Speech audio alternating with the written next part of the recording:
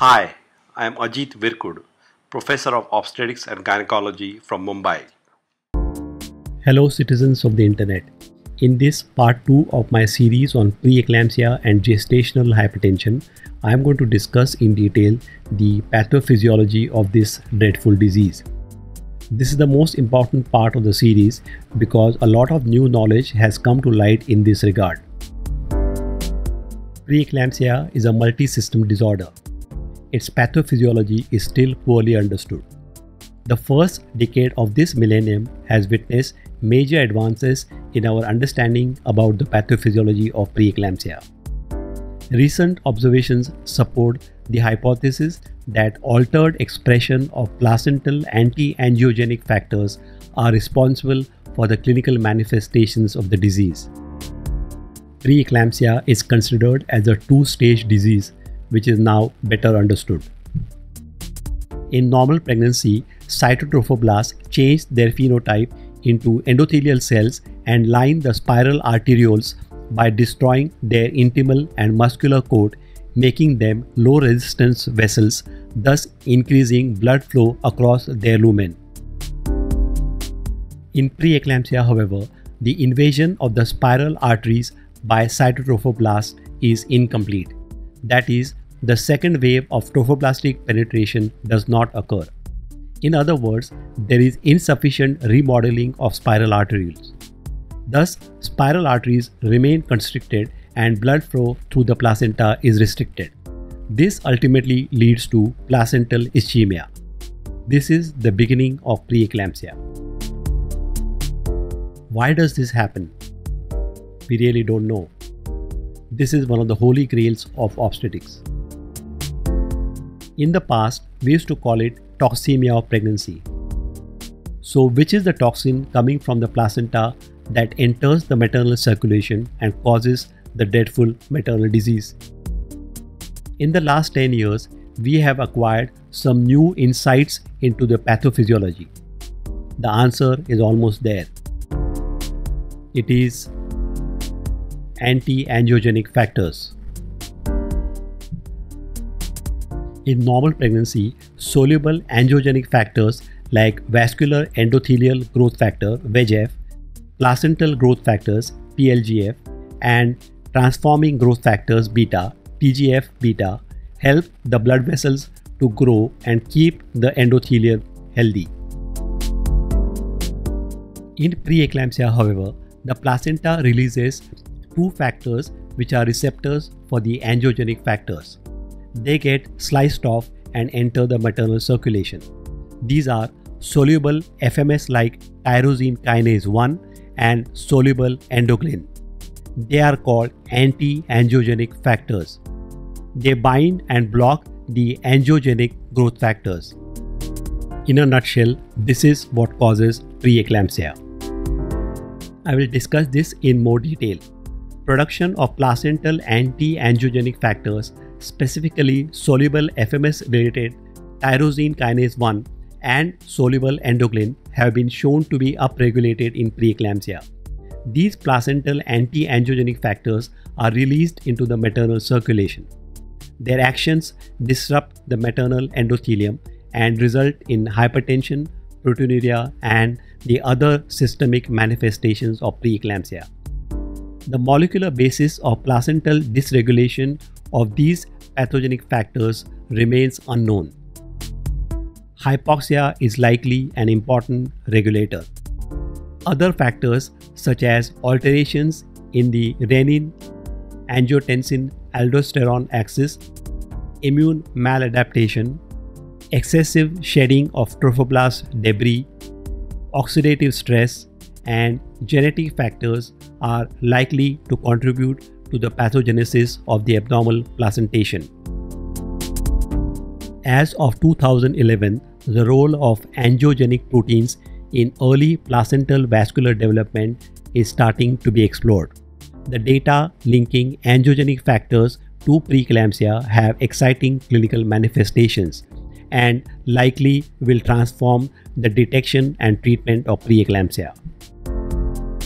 Is this evidence-based? Yes, there is a fairly good evidence for this.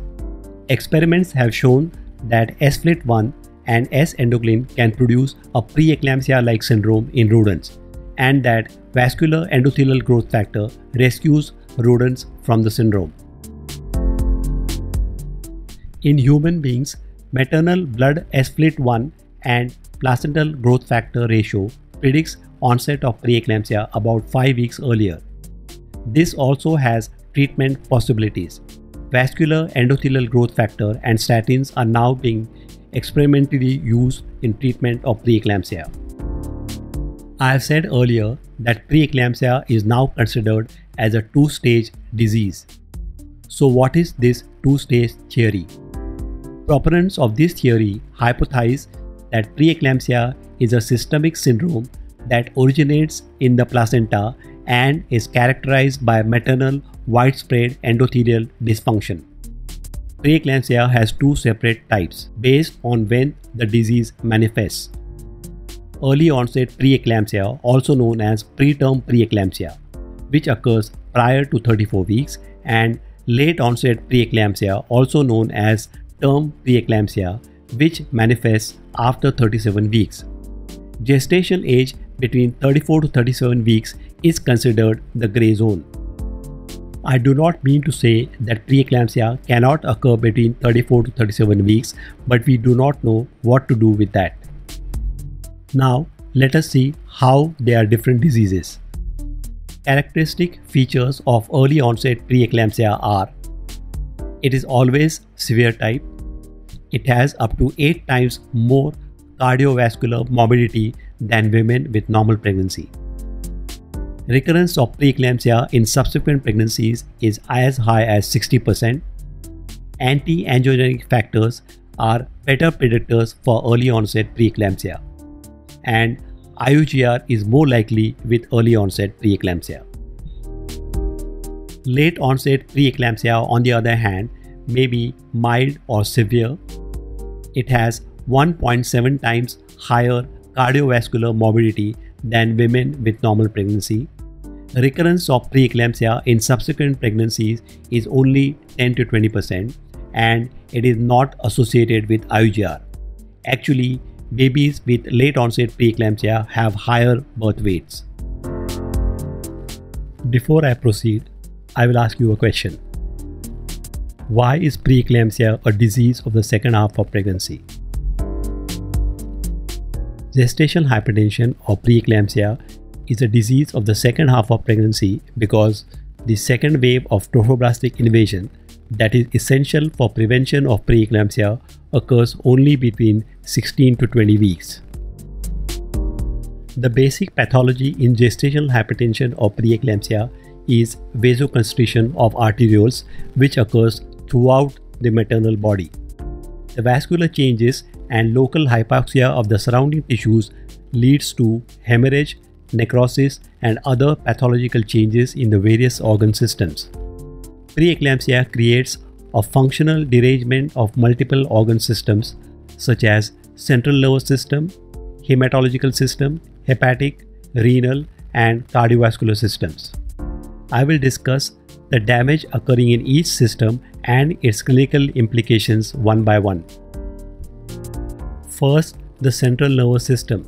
There is a diffuse arterial vasoconstriction leading to cerebral ischemia, infarction, and edema. When the mean arterial pressure exceeds 120 millimeters of mercury, cerebral autoregulation fails. Failure of cerebral autoregulation results in petechial hemorrhages and rarely frank intracranial hemorrhage, especially in the presence of hypertensive crisis. This leads to symptoms like headaches, which are occipital, mental confusion, drowsiness, dizziness, and convulsions. Pontine hemorrhages associated with pinpoint pupils and hyperpyrexia may be seen rarely. Hemorrhage in the vision center can lead to cortical blindness. Hepatic damage resulting from ischemia secondary to vasospasm, coupled with fibrin deposition secondary to endothelial damage, leads to subcapsular hemorrhage, peripheral necrosis, infarctions, and rarely hepatic rupture. Liver damage is associated with clinical symptoms of nausea, vomiting, epigastric pain, and right hypochondriac tenderness. It also leads to mildly elevated liver enzyme levels. Microhemorrhage and necrosis may occur in endocrine glands like pituitary, pancreas, and adrenal glands also. As far as the cardiovascular system is concerned, the cardiac output and peripheral vascular resistance are raised. Patients with preeclampsia have hypovolemia and therefore have less tolerance for blood loss associated with delivery. This leads to clinical features of weight gain, edema, raised hemoglobin, and raised serum creatinine levels. Remember, the vascular hallmark of preeclampsia is hemoconcentration. Patients with only gestational hypertension do not have hemoconcentration.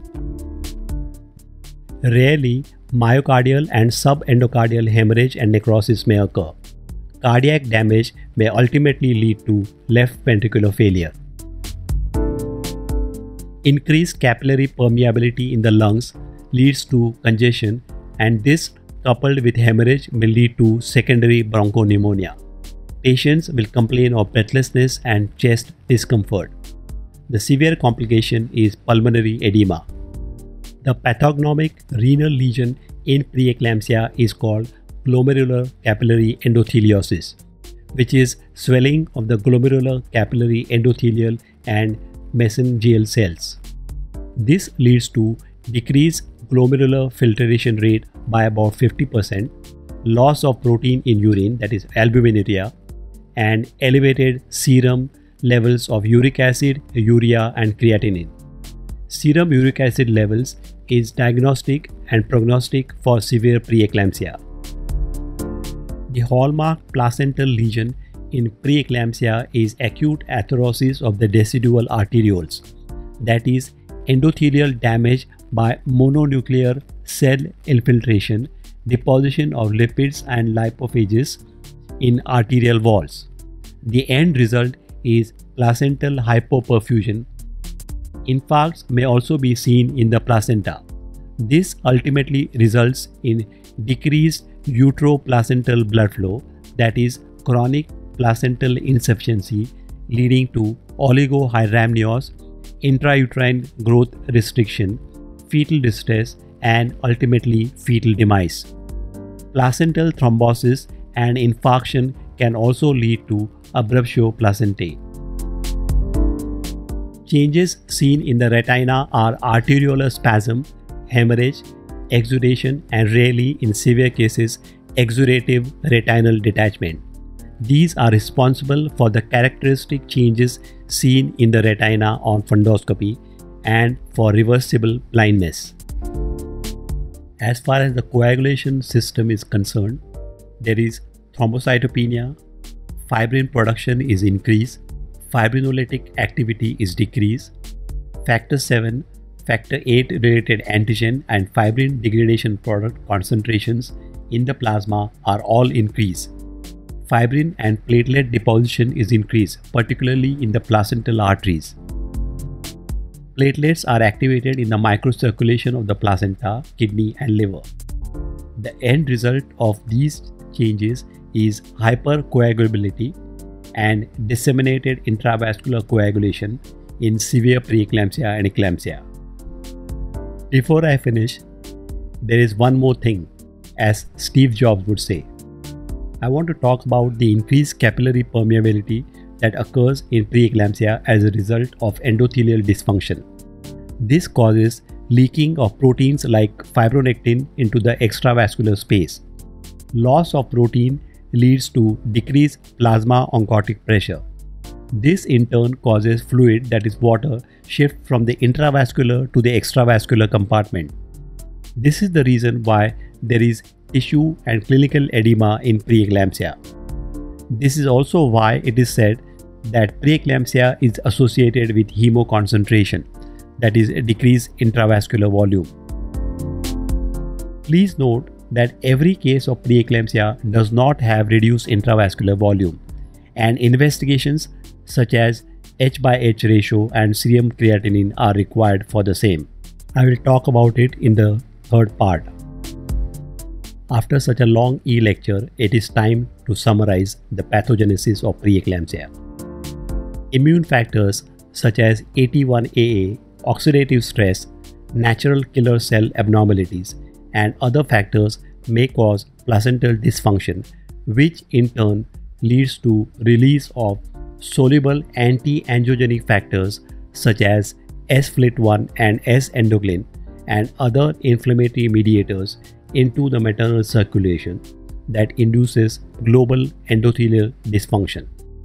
This in turn leads to hypertension, ischemia and necrosis of various maternal organs such as kidneys, liver, lungs, central nervous system, coagulation system and other complications of preeclampsia. This is the end of part 2 of my series of e-lectures on preeclampsia. In part 3, I will talk about the diagnosis and management of preeclampsia. For further reading on this topic and other topics in obstetrics and gynecology, refer to following books written by me. Practical Obstetrics and Gynecology, Modern Obstetrics, Modern Gynecology, Clinical Cases in Obstetrics, Questions and Answers, Clinical Cases in Gynecology, Questions and Answers, and Pelvic Reconstructive Surgery.